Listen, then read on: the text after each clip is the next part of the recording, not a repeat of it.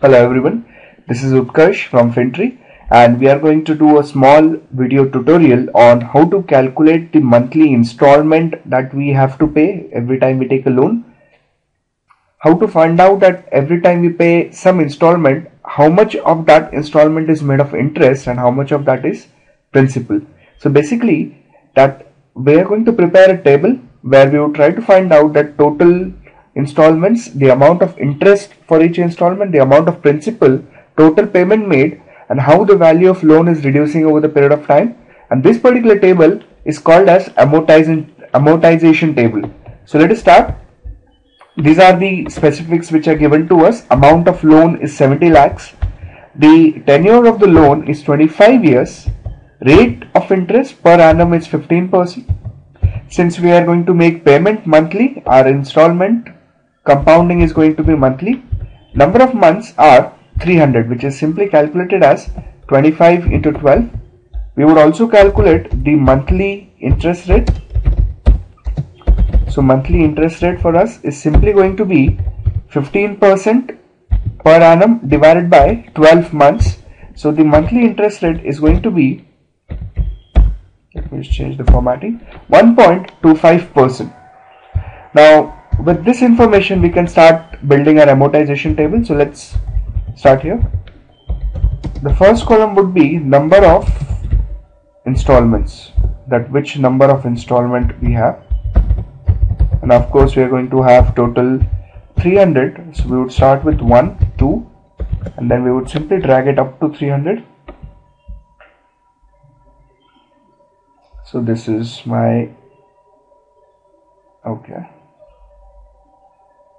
here it is. So this is my installment number 300. Now by the time we reach installment number 300, we would expect that the amount of loan would become nil. The second column that we'll have is that what is the amount of payment that I've paid. So I will simply call it as installment paid. We also call it as EMI, equated or equal monthly installments. So now how do you calculate the amount of installment that you have to pay on this particular loan? There is a very simple formula in Excel that we are going to use to find out the amount of installment.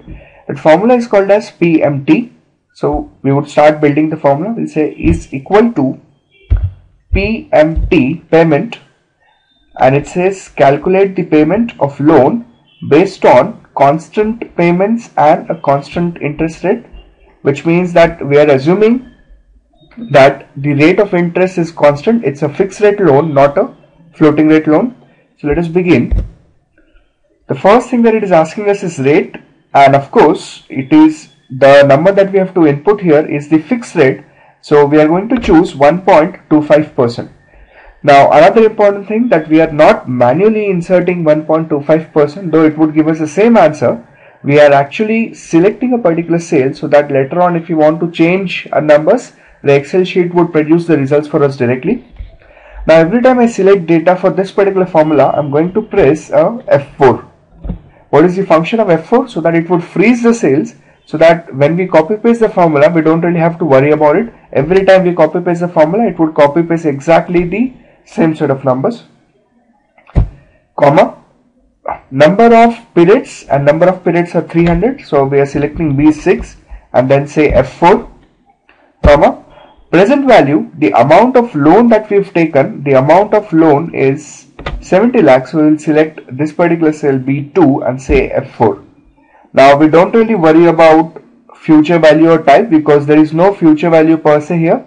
We don't have to enter anything in type because this is an end annuity. That means the first payment would be made at the end of month 1.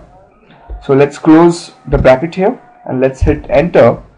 Now the amount of installment that we'll have to pay for this particular loan over the period of next 25 years would be 89,658. Now why is it showing negative? Because we have taken loan of 70 lakhs. This is a positive number. Now we have to pay installment of 89,658. So it has to be a negative number. But for our calculation purpose, we want to show this as a positive number. So I'm going to go back and make a slight change in the formula. we would simply add one negative sign so that the answer comes out to be a positive number. Now once I have this, we are simply going to copy paste this across the range, saying that the amount of installment that I have to pay is not going to change irrespective of which installment it is. So number of installment paid.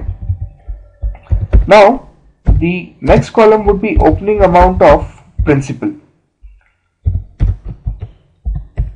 And opening amount of principal in the first case is going to be 70 lakhs. Now the opening amount of principal is going to reduce over the period of time, and we'll see how it reduces. Next column would be interest component and principal component. So what does it mean? It means that I have paid an installment of 89,658.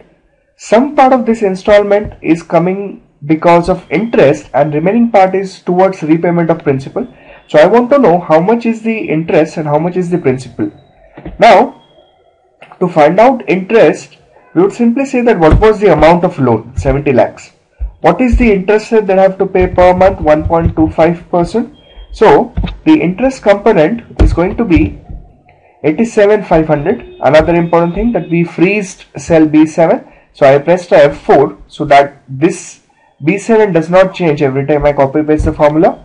So amount of interest is 87,500, which means that I am going to pay a total installment of 89,658, out of which in the first installment 87,500 is interest. So how much is principal? If total installment is 89 and total interest is 87, simply the difference between the two is going to be the principal component. And once we have this, we can always find out what would be the closing amount of loan or closing amount of principal, and that closing amount of principal would be what was the opening amount minus how much is the principal that I have repaid. So the closing amount of loan is going to be now 69,000, 97,000. Again, once I have this, I would come back in the installment 2. I would say what was the opening principal here. The closing of month 1 would be opening of month 2. So simply linking this number. What would be the interest component? So copy pasting this formula here. What would be the principal component? Again copy pasting the formula. And what would be the closing amount of loan? Copy pasting the formula. Now once we have done this, then what we simply need to do is that select these 4 ranges, double click on the drag function so that the formula would copy paste itself. Now let's check whether the table has been built correctly.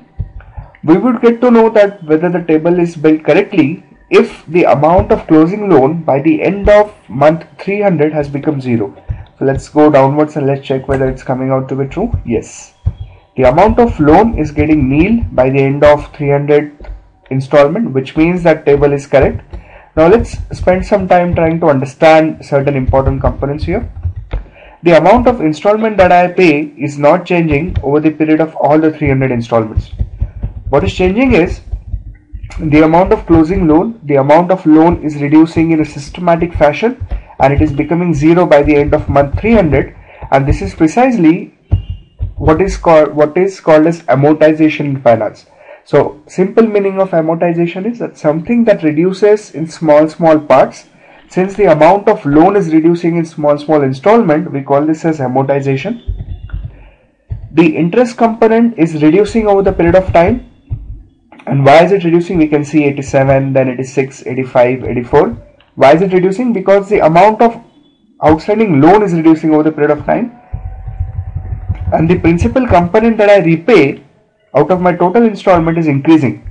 So the amount of installment that I pay is same, but over the period of time the interest component of that reduces and principal component of that increases in such a fashion that when you pay your last installment, see installment number 300, the amount of principal which has been repaid is 88,551 and the amount of interest was only 1106, and this is how the amount of loan becomes 0. Thank you for watching this video. I'll see you in the next session.